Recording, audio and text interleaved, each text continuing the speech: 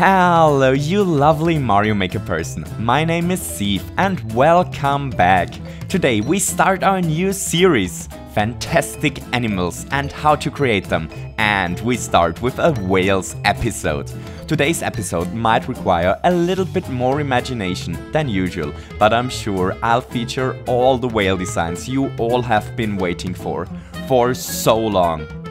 You ready? Let's do this!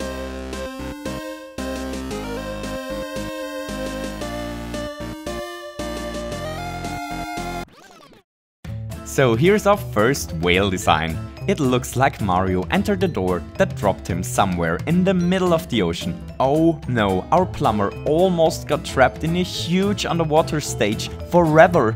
Luckily, Mario landed on this tail fin, so now he only has to survive for a little bit until a P-switch drops from the sky and Mario is able to leave. Here Mario has to ride on the back of a huge...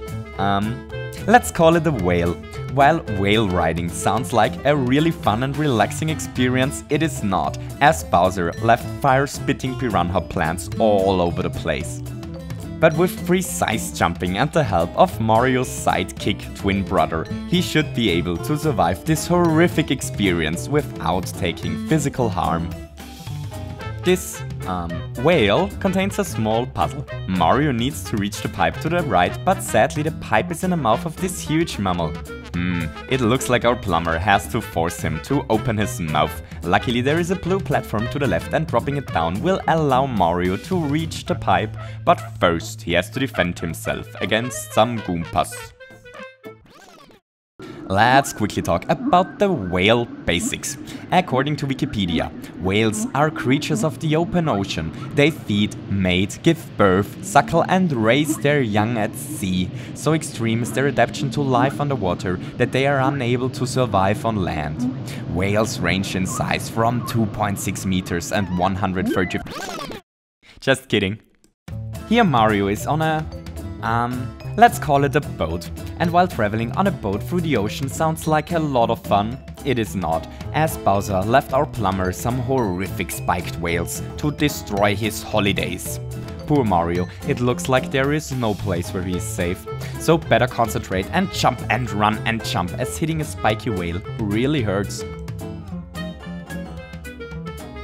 This whale got trapped by Bowser in a lava lake. Oh no, this poor guy.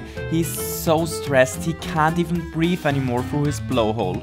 Maybe Mario can help. If Mario goes to the right, the Pobobo fireball gets loaded, and if our small Italian friend escorts this fireball back to the start, the Bob Omb gets ignited, allowing this swamp to trigger the P-switch. Hooray! It looks like the whale is able to breathe again. Now Mario only needs to figure out how to leave the... Oh, thank you whale! And now let's have a look on my favorite whale idea. Mario is in the ocean, but it looks like he is in trouble as the ocean drift, here symbolized by this bullet blaster bill, caught him. His only chance of surviving is to avoid getting crushed by all the huge marine life, but if he manages this horrific bath, he will be rewarded with one of the flagpoles he loves so much.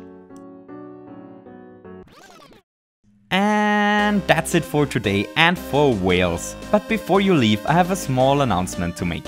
I want to make a tips, tricks and ideas video not featuring my ideas, but yours. So if you have any cool levels that include a cool creative idea that you think isn't well known, please leave me a level ID in the comments. While I can't promise that I'm able to feature each level you leave me, I promise that I will at least take a look at each stage. So thank you for watching, I hope you have a wonderful April and to see you soon with even more tips, tricks and ideas in Super Mario Maker. Goodbye!